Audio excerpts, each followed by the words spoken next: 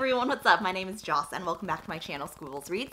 So it has been a long ass time since I actually sat down to film a video, and for those of you who follow me on Twitter or on Instagram, you will know why. But before we start the video, please leave me a comment down in the comment section letting me know how you guys have been over the past half a year, because I would love to hear what you all have been up to as well. If you truly don't care why I've been away, no offense taken, I will leave a timestamp on the screen so you can fast forward to where I talk about the books that I've read over the past 6-ish months. But I am super pregnant. I am full term and literally about to have a baby before the end of the month. We're super excited and I have wanted my whole life to be a mom. We are just over the moon grateful for this whole experience. I know that it is a personal choice for everyone whether to or to not have kids. Which brings me to why I haven't really been on YouTube or really reading in the past half year or so. So like I was saying, everyone's experience is different, and that ties into everyone's pregnancy is different. There are definitely a ton of people for whom pregnancy is amazing and they've never felt sexier or glowy or healthier, but unfortunately for me, that was not my case. I was diagnosed at around 9 weeks with something called hyperemesis gravidarum, which is an actual diagnosis,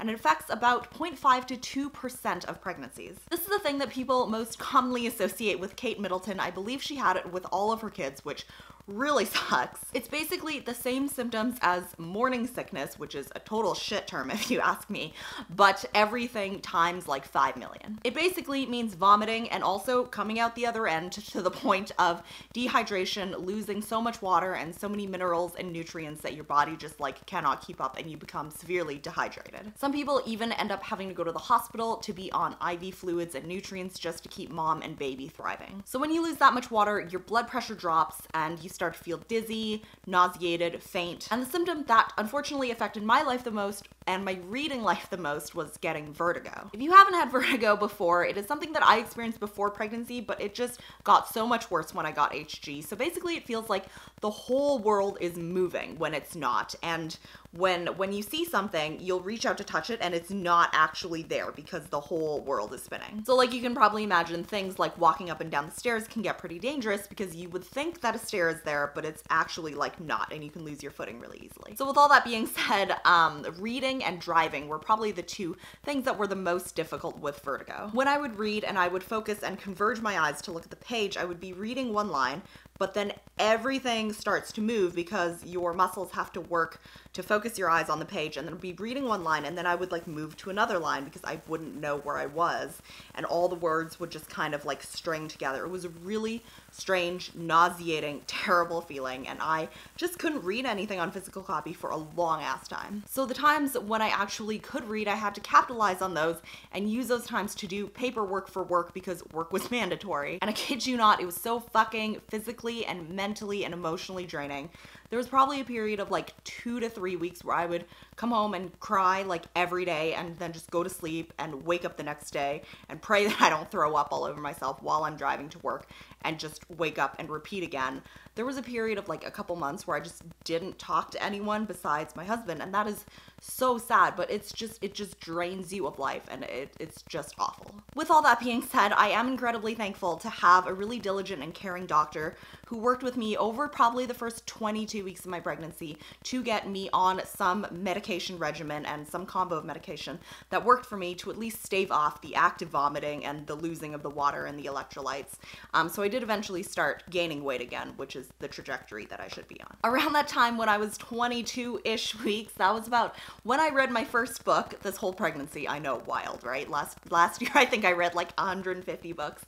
Around that time we also went to, on our baby moon to Hawaii, and then I was well enough and I had established a good enough medication regimen to go to BookNet Fest when I was about 30 weeks, and I had an amazing time there, and I am just so thankful for modern medicine and for my doctor. So all that being said, I am doing okay now. I am wading through the last few weeks of pregnancy. We are just waiting to hold our little baby in our arms, and we're really, really excited. The book community has honestly been really supportive. I have made some amazing friends who like voluntarily texted me while I was going through all of this, just checking in on me, and I think that it is safe to say that people who think that internet friendships are just whatever are talking a bunch of garbage, because these are real, true, amazing, wonderful people, and I am very thankful for the community. Before you guys ask, the sex of the baby is a surprise, because I know I will get at least one comment down in the comment section. So anyways, I am going to do a little wrap up of some of the books that I've been reading. Most of them I actually read in September and October. There are a couple from like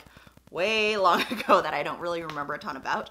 So it's not going to be like the most serious or detailed wrap up, but whatever, here we go. So the first book is Intercepted by Alexa Martin. We have our protagonist, Marley Harper. She is dating an NFL football player named Chris, who is a total douchebag. And one of her old hookups, whose name is Gavin Pope, actually gets drafted to play on Chris's football team. When Chris does something particularly heinous, Marley decides to move on, and the rest of her story is some combination of her rebuilding herself emotionally and career-wise, also how she has to deal with the wives and girlfriends of the other members of the football team, and whatever is going on romantically with her relationship with Gavin. I was super excited for this because my favorite romance trope is the one that got away and then comes back.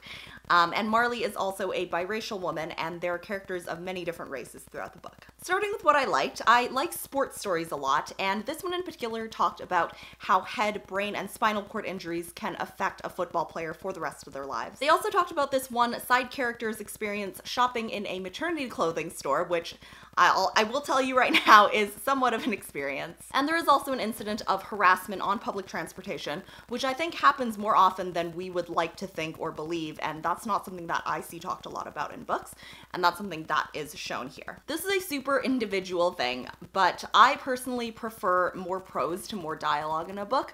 And this book was super, super dialogue heavy. And for that, I am glad that I read this book on audio instead of physical copy. And I think that even if I hadn't been dizzy and sick, I would prefer the audio just because there is a lot of dialogue. But if that's not something that bothers you, then you can totally disregard that. Something else I did find a little bit grating was that Marley would talk and she would add a hashtag at the end of things. So for example, at a point in the book where something good happened, she said hashtag touchdown, which is printed in the book as like literally hashtag and then touchdown, and then on the audio she would say hashtag touchdown. It wasn't like too often to make me put the book down, but I was just like, oh, that's annoying. Overall though, the book was really enjoyable, and there will be another one in the series, so I will definitely pick that up, and I gave it 3.5 stars. The next book is the first in a graphic novel series. While I was dizzy and sick, the two mediums that I consumed books in were audio and graphic novels. So this is a graphic novel called Goldie Vance, and it is the first volume. I just borrowed the second one from my library, and I'm super happy because I loved this one a lot.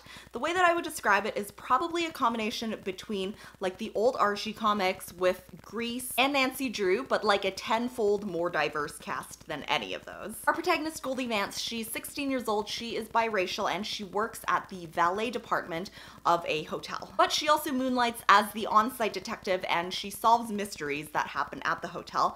In this particular volume, there is a piece of jewelry of one of the hotel guests that goes missing, and then there are many different parts of the mystery that ends up being pretty deep and complex. Goldie is also awesome because she has a vast knowledge of cars from working with so many cars every day. She also knows how to race and can kick your ass in racing. And she has like a romantic kind of flirty relationship with another girl in the story, although she nor the other girl ever say the words that they identify. I gave this volume 4 stars, and the next book that I read is An Absolutely Remarkable Thing by Hank Green, which I also did on audio. This is about 23-year-old April May, and one day she is coming home from work in the middle of the night, and she spots this robot-like creature on the street. She calls her friend Andy, and they make a video about it that eventually goes super viral, and find out later that there are these robots, or they're called Carls, all over the world. One thing that I loved about this is how it talked about creating on the internet, and how creators interact with other creators and also with their audience. They also talked about the feeling of owing people time and energy when you're a creator, and also how people like to push boundaries that you set on the internet. I liked how it talked about how the political is very personal for some people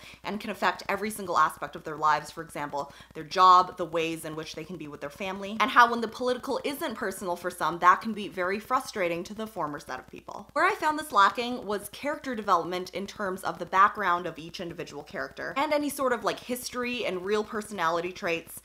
The tone of this book I would compare to that of Ready Player One, because it's both really conversational but also somehow very impersonal. It's tricky because the conversational part gave me the guise of feeling close to the characters, but every time I would pause the audiobook, I wouldn't ever think about the characters or like how they're doing or how they would react to something in the story. It was really strange. So again, that kind of conversational nature made it a really good audiobook, but in terms of connecting to the characters right now, I could like do with or without them.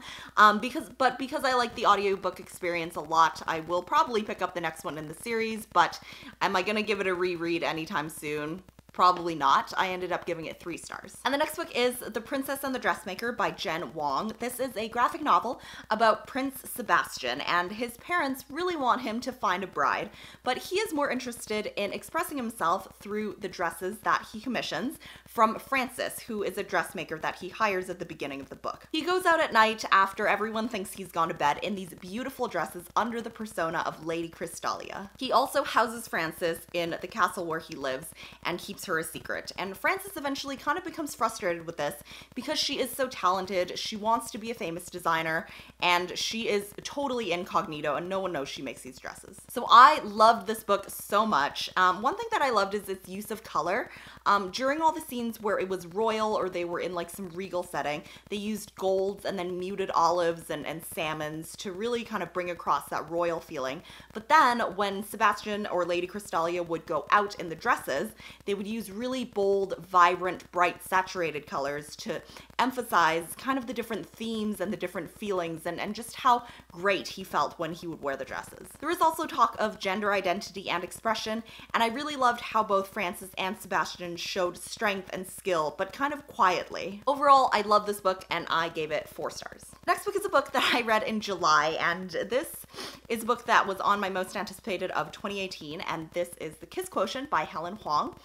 Because July was like 3-4 months ago, I don't remember a ton of the little tiny details, but my Goodreads review says, and I quote, "Lord Jesus, Mama needs a cold shower." So take from that what you will. This is an Own Voices contemporary romance about our protagonist, Stella Lane. She has Asperger's syndrome and she hires an escort whose name is Michael Fawn. He is half Vietnamese and half Swedish, and she hires him to practice physical intimacy. Over the course of the book, she starts to have feelings for him, and they find that they just really click together, and the plot is about how they navigate their relationship. I loved how this talked about a couple things. So first of all, boundaries and consent were really important. During all of the sex scenes or physically intimate scenes, the boundaries and asking and granting consent was very explicit, and I think this is important because Stella is still learning about what she likes and doesn't like. I also liked that there was talk about what the body and relationships meant to her, and how and if both of those things were connected to how emotionally connected she felt to Michael. This was all tied together nicely because Stella loves things like math, algorithms, cognitively framed things, and what she has effectively is a working relationship with Michael because she did hire him. So we see her navigating that and balancing it with her feelings. I really love this book. I thought it was the perfect balance of introspective and sexy, and I ended up giving it 5 stars. Next book is Sadie by Courtney Summers, which I read on audio, and I'm very glad that I did because it is a full cast audiobook and it is a full experience. This is about a girl whose name is Sadie, and her little sister Maddie is found dead one day, and she is really distraught about it and embarks on her own investigation. There is a radio guy named Wes McRae who picks up on the case and also starts his own investigation, as well as an adjoining podcast that he calls The Girls. And the reason why the audiobook is so enjoyable is because we hear those actual podcast episodes. He interviews people who were close to Sadie and people close to the case, and each of these people is played by a different person on the audiobook, and you can really hear, like in the background of their settings, for example, this one woman was in the middle of a diner, so you can hear silverware and people calling out orders, and this other woman had a child, so you can hear the child fussing and screaming in the background. It just added so much ambiance and so much more. I think this is a true testament to how much work and thought goes into an audiobook. It is a mystery, so I won't give away anything more about the plot, but I will say that there is a content warning for sexual assault, abuse, and violence. Overall, I really liked this and I gave this 4 stars. Next, I read My Brother's Husband, Volume 2 by Gengoro Tagame. This is a book that I talked about in my graphic novels recommendations video, but at that time, only Volume 1 was out. The story is about Mike, who is a big, bearded, burly Canadian man, and he was married to Ryoji, who unfortunately passed away.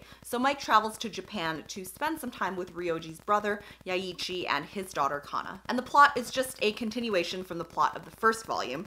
And this one I think I liked just as much because we already knew the characters and they just continue to learn about each other and how they function as a family in society that the book describes as not very accepting of families that are not your traditional father, mother, and a couple of kids. There was one scene that I loved where Kana was the victim of some bullying at school, and this guy who was, I think, the teacher or the principal, does some really poor victim blaming and tells Yaichi that the other students are uncomfortable with her family for good reason. Instead of punishing the students that were at fault, Yaichi gets really upset about this, and it was a turning point for him because it really expanded his worldview. But apart from that, I'm not going to give any more away about the plot, just to say that this was just as good as Volume 1, and I gave it 5 stars. The last book that I'm going to talk about is A Very Large Expanse of Sea by Tatsuro Mafi. I was very skeptical about this book, not because of the subject matter or anything like that, but because Shatter Me is literally one of my least favorite books out there. But because this is contemporary and has a totally different feel to it, I decided to give it a shot. This takes place in 2002, so the year right after 9/11 happened, and our protagonist Shireen, she is 16 years old and she is Muslim, and she's just trying to navigate her way through high school in a predominantly white community, where she experiences racism, Islamophobia, and xenophobia from a lot of her peers. Something that I enjoyed was that she wades through a lot of misconceptions about hijab and women and girls who wear hijab, and how for her it is a choice and why she makes that choice. She also has a great relationship with her brother Naveed. They both love breakdancing and they practice together. The plot revolves mostly around her relationship with a boy whose name is Ocean. He is not Muslim and doesn't experience the same things as she does, so how they interact and work through their relationship can be tricky in this community. I actually loved the way that this was written, even though I did not love Shatter Me.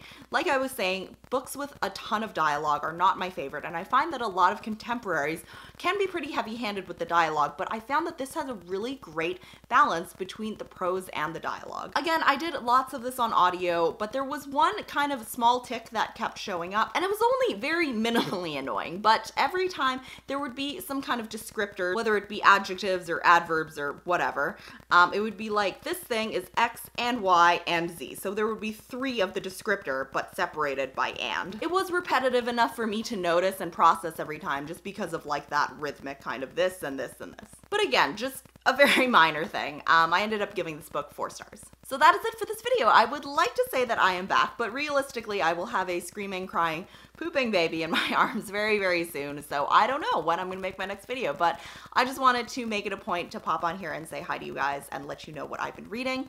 Let me know in the comments how you're doing, what you've been reading, really anything you want to say. I am here for it. Thank you so much for watching, and I will see you in my next video, whenever that may be. Okay, bye.